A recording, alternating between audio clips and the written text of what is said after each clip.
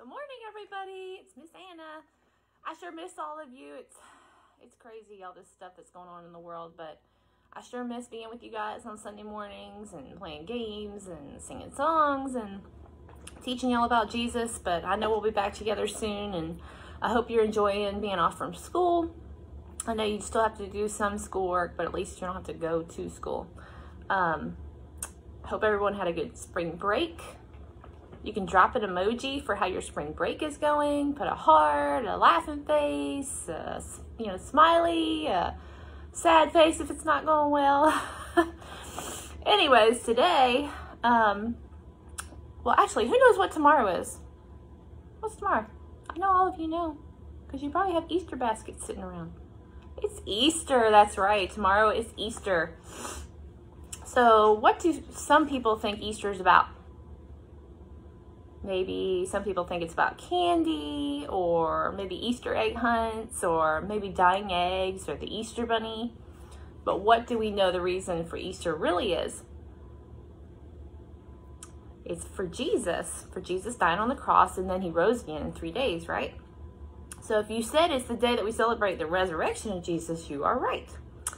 Jesus died on the cross for your sins and mine, and that is what we're going to talk about today. The story of Jesus' resurrection. So I brought some eggs with me today. You guys may have seen them before. They are called resurrection eggs. I'm going to pull them out one by one as I tell you bits and pieces of the story of the resurrection. So I'm going to see. Just sit them right there. Okay, so I have my first egg here. I'm going to read bits and pieces from my story. In Jesus' day, most people walked everywhere. Maybe kind of like in New York where people walk everywhere. Sometimes kings rode on donkeys or horses when they entered a city. The people would stop what they were doing and watch as the king rode by. On the day that Jesus rode into their city, the people were thrilled to see him. They believed that he was their new king who had come to save them and to fill their lives with joy. The people showed their happiness by spreading tree branches and coats on the road. This was also their way of showing honor to Jesus. So what do you think is in my blue egg? Any ideas? Post in the comments if you know what it is. Okay, I'm gonna open it. Ready? 1, 2, 3. Let's see, it's a donkey. Look at that, little donkey. It's the donkey that Jesus rode on. Okay, so number 2. Let's get number 2 out. We'll sit the donkey. I don't know if you'll be able to see him. No, you won't be able to see him. Anyways, I'll show you one more time. That's a little donkey. See? Okay, number 2. We have a pink egg. Not everyone was happy to have Jesus as his king. Who wouldn't be happy to have Jesus as their king? Because I sure am happy.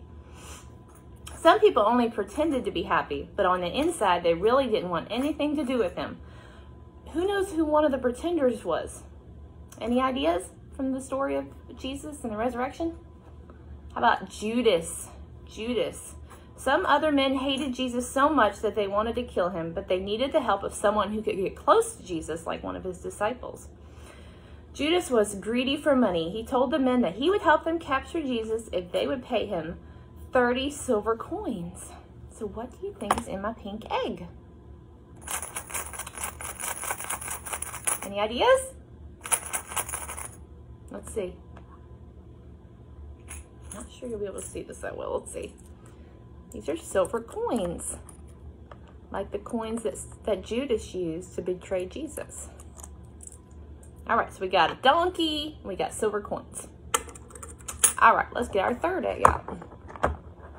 So, Jesus gave everyone a drink at the Last Supper. Then he says something that was hard for them to understand, and maybe hard for you to understand. He said that the wine in the cup was his blood, and he didn't mean they would actually be drinking blood, right? No. But the wine was a symbol or a picture of his blood. He wanted them to remember this special night and the covenant or the promise he was making to them and to all people. So what do you think is in our purple egg? Let's see. If I get it open. Let's see here. It's a little glass. Like the cup that Jesus gave to all his disciples on the Last Supper. Can y'all see that? It's a tiny cup. Little baby cup. See? All right. So we got our fourth egg here. Jesus went to the garden to pray. He knew what was going to happen and that he was going to die, and it made his heart very sad because he wasn't just God, he was part human too, so he felt emotions, right? So Jesus was willing to die, for he once said, "No one takes my life from me, but I lay it down," in John 10:18. You see, one of the remarkable things about Jesus was that, like no one before or since, he was both God and man, like I said before. He was willing to die because of his great love, but the human part of him did not want to experience great pain. But who really would want to experience pain as a human? Nobody. But he was God and man, and he wanted to die for your sins. See, he was willing to lay his life down for you. When you are afraid or sad, you should do just as Jesus did in his last hours. You could pray, right? So who has an idea what's in my orange egg? Any ideas? Let's see. We have praying hands because Jesus went to the garden to pray, right? All right. So we've had 4 eggs now. We're going to go get our 5th egg out. Let's see here. Got our 5th egg. Let's see. When Jesus finished praying in the garden, the men who wanted to kill him took him as their prisoner. Then they brought Jesus to Pilate, their ruler, and he had Jesus whipped. The Bible says that by his stripes we were healed, so that by the stripes that he was beaten with, by the whip, we're healed by those stripes. The whip used was long and hard, and I'm sure it hurt him so much. It hurt him so much that he bled. Jesus hadn't done anything wrong. He was sinless, right? The men who wanted to kill him were afraid of losing power, so they wanted Jesus out of their way. They knew that if people really believed that Jesus was the Son of God, which he was, they would follow him. So what do you think is in egg number 5? Let's see. It's a little whip. See? There's the whip that whipped Jesus was a lot larger, and it would hurt a whole lot more. Had like rope on the end of it. Okay, so that was egg number 5. Now we're going to get egg number 6 out. All right, so Jesus told Peter that he would deny him once, not twice. How many times? 3 times before the rooster crowed, right? So, what do you think is in this egg, this yellow egg? Jesus told Peter that he would deny him not once, twice, but 3 times before the rooster crowed. Any ideas what's in here? We have a little rooster. Ah, you won't stand up.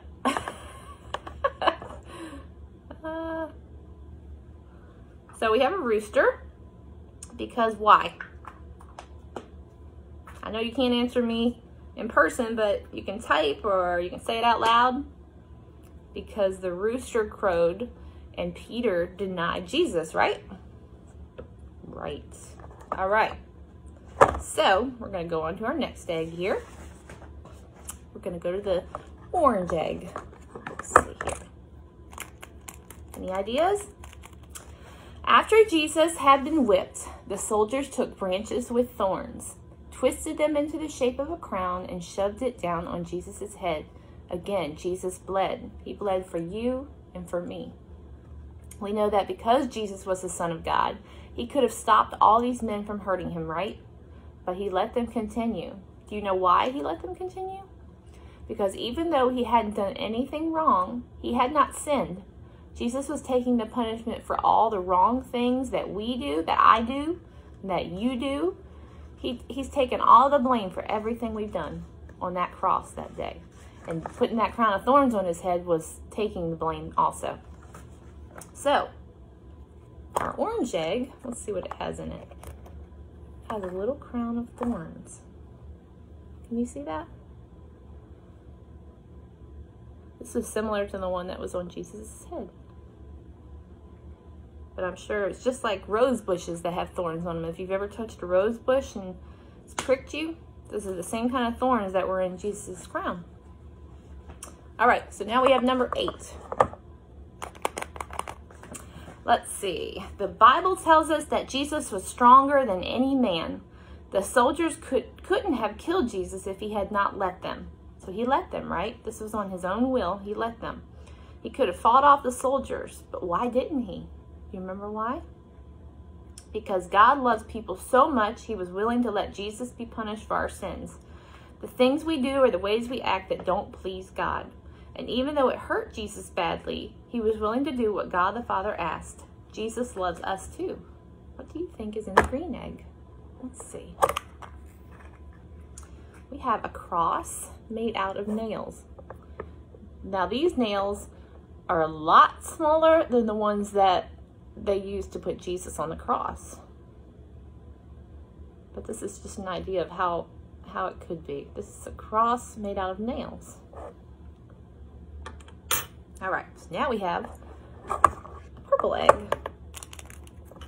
Let's see. The two robbers were crucified with Jesus, one on each side of him. They were on their own crosses, here, and then Jesus was here. When the soldiers came to check the three men on the crosses, Jesus had already died. Just to make sure, though, one of the soldiers stabbed Jesus in the side with a spear. It is sad to think that Jesus died, and that he died in such a cruel way. But remember that Jesus gave up his life because of his love for sinners, for you and for me, right? So what do you think is in this egg? Ah! I fell. Hold on. It's a little spear, like the one they used to go into Jesus' side. Right there. All right. We got 3 more eggs left.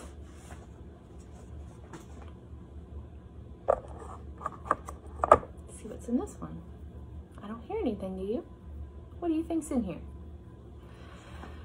After Jesus died, a man named Joseph asked if he could bury him or take his body from the cross. This was a brave and loving thing for Joseph to do. Remember that the men who killed Jesus did not believe he was the Son of God. They thought he was just a normal man. But Joseph did believe, and he wanted Jesus to have a proper burial. Joseph knew that this might get him in trouble with the soldiers, but he was brave and asked for permission anyway. Joseph wrapped the body of Jesus in cloth and buried him in a tomb cut out of rock like a shallow cave. Joseph then went away sad because Jesus was dead, and he wondered what would happen next. So, what do you think is in our blue egg? What is that? This is the white linen, like what they wrapped Jesus in the tomb. You see it? All right, so we're on to our pink egg. This one's heavy. What do you think's in here? So, the stone that was rolled in front of Jesus' tomb was much bigger than the stone that we have in our egg. So it's a stone in the egg. It was as big as a door. That's pretty big, huh? And weighed as much as a car. That's a big stone, so no human could really push over this stone, right? It would have to be like an angel, right? Right. After Jesus was buried, special soldiers were assigned to stand guard at the tomb, but these men were no match for God's angel. It took just one angel to roll the stone away. The guards were so afraid that they fainted. Where did the angel get his strength? Do you know? From God. Okay, so we're going to open this up. Kind of already have an idea what's in this since I already said it. But this is like the stone that was in front of the tomb, but a lot bigger and a lot heavier. See it? So what do you think is in our last white egg? You hear anything? It's really light. The angel told them, he has risen. Jesus has come back to life. Thank goodness, right? Because he's going to come back one day and he's going to take us back to heaven with him if we're saved. This is the promise that Jesus made to his disciples at their special dinner just a few days before, that he would die but come back to life to show those who believed in him that he would live forever too. So since Jesus is no longer in the tomb and he went back to heaven, he will come back and get us one day, right? But in order to go to heaven, what do you have to do? Do you know? You have to ask Jesus into your heart. Who remembers the ABCs of salvation that we talked about? A is what? Admit you have sinned. What is B? Believe in Jesus. And C is confess that Jesus is Lord. So all you have to do is say a prayer and tell Jesus that you admit that you're a sinner and that you love him and that you believe in him and that you confess that Jesus is Lord. So that's all you have to do today is ask Jesus into your heart. It's not an operation. It's not something difficult. It's a real easy prayer. And if you feel Jesus knocking at your heart, all you have to do is say that prayer. So our last egg, let's get back to our last egg here. What do you think is in here? There's nothing in the egg, right? Why? Because just like in the tomb on the third day, Jesus was not there. So the egg is empty. Isn't that cool? So that is my Easter story with my resurrection eggs. I miss all of you so much. I hope that you enjoyed the short lesson that I had. Can't wait till we're all back together again. I get to see all your sweet faces and hug you. And I'm here for you if you need me. I know some of you are on Snapchat. Some of you are on Facebook. Some of you are not. And you're probably watching with your parents. But I love all of you so much. And I miss you. Can't wait to see you guys soon. Talk to you soon. Bye.